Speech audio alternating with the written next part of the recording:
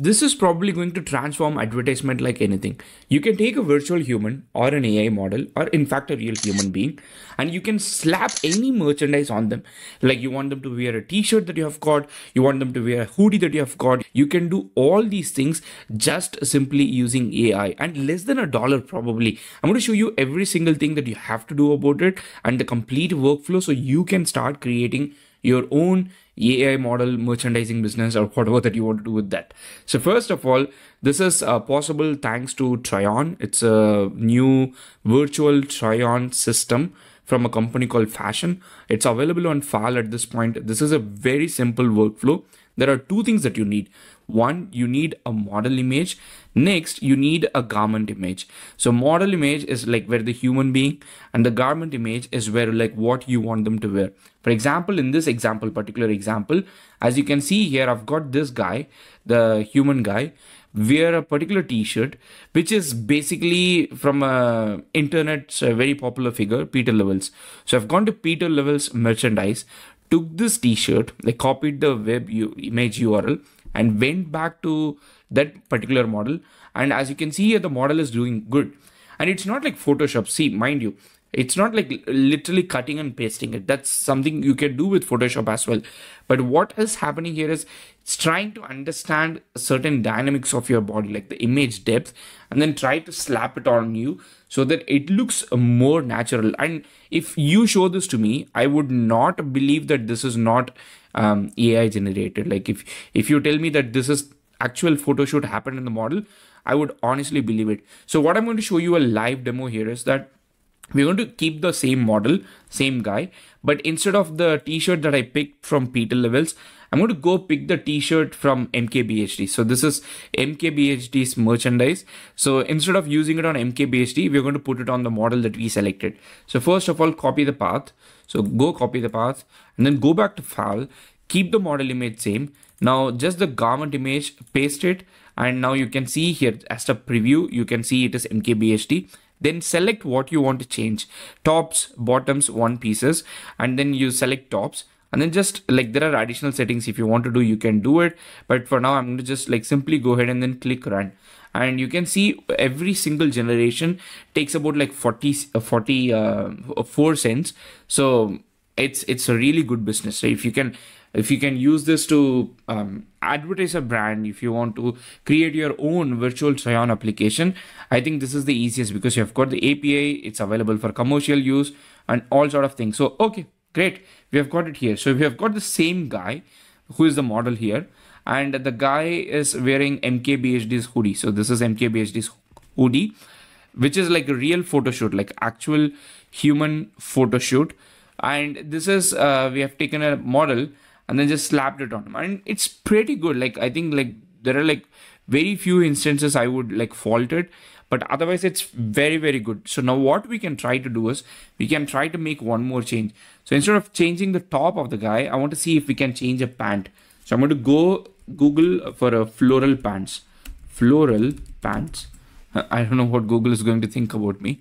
So Google, please don't judge me for looking for floral pants. I'm going to go pick this image. I'm going to click next. I'm going to have the image, copy the image, go back here and paste the image. And this time instead of tops, I'm going to say bottoms, and I'm literally going to run it. So he's not going to wear the top t-shirt or hoodie that we gave. Rather what he's ideally supposed to do is he's supposed to take this particular guy and then slap this floral pant. I'm really sorry to the guy. I don't know if he's real, but if he's even not real, if he's virtual also, love to submit my apologies for making him wear this. It's pretty good. It's pretty good. He has got a t-shirt. It's got like this floral pant. If you see the similarity of the pant, I think there might be like slightly different, I guess, but otherwise it's a pretty neat pant. So he has got all these kind of things in there. So the next thing I'm going to do is I want to try it out for a women, like not like men. So I'm going to go pick a woman model. So I'm going to go pick a woman full dress model. Okay, let's avoid controversy on video. Woman full dress model. So I've got a woman. Okay, this seems okay. So I'm going to go. This itself already is looking like an AI generated image, but I'm going to remove all these things, select, oh, it's not working. Okay, cool. Go copy this, paste it here. I've got this girl, and I'm going to make her wear the pant. So right now she's not wearing the pant, as you know, here. Sorry, here. She's not wearing any pant. So I'm going to make her wear this pant. Let's see how it goes. Click run. So we have got the women and we have got the bottom. Sometimes you might get an error. The only thing you have to do is you have to find a different image. And also, as you can see here now in this current workflow, I'm not generating the image. What you can also do is you can probably generate an image like with a beautiful background and all sort of things, and then do this thing. So right now my models are like quite on a plain background. Okay, she got the pant. There is a bit there, maybe like not perfect, but I think the pant is like fitting fine. So you can pretty much assume and be sure that this works. And if you were to use it as an API, you can go click API and then start like using it. You have got the entire code. The only thing that I would love to show you is like this actually works even if you have got like different backgrounds. So we have got this guy who is the default image and he's on a different background. So even if the background is like not exactly empty, this will still work. So I'm going to go, he has got a shirt and a pant, and I'm going to make him wear this floral pants once again. So I've got this floral pant. Click generate. I think I would have probably clicked like 20-30 times before I made this video. So maybe like $1 or $2 I might have spent.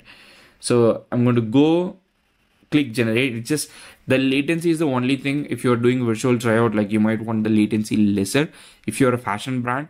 But imagine like you want to like create a simple application where somebody can take a picture of them and somebody can take a picture of the dress that they're seeing on a shop or somewhere, and then they can wear it. Oh wow, look at this guy. Wow, that's a very nice floral pant. I would say like the guy is wearing the t-shirt and the background is quite intact. You can see all these kind of things, and the floral pant is exactly like how we gave, maybe like slight subtle changes I could not notice, but it does its job. So this is basically virtual try-on, one of the hottest AI monetization, make money with AI kind of a domain. You can also do it as a service business. You don't have to launch a product. You can go to a bunch of people and then say that, okay, I will do this for you. Whenever you have a campaign, whenever you want to do something, you give me the dress, you give me a human, or I'll create the human, and I will just put every single merchandise that you have got and then make it like make the human with that like MKBHD. Like imagine you've got like 10 different people wearing the same hoodie. It's easy marketing. So you can do all those things and probably make money. I'm not sure. I'm not making money. So, but this is virtual try-on, or you can say that AI-based try-on, clothes try-on, tops, bottoms, and also one pieces. If there is enough interest, I would try to make a video about how to make a video out of it. But see you in another video. Happy prompting.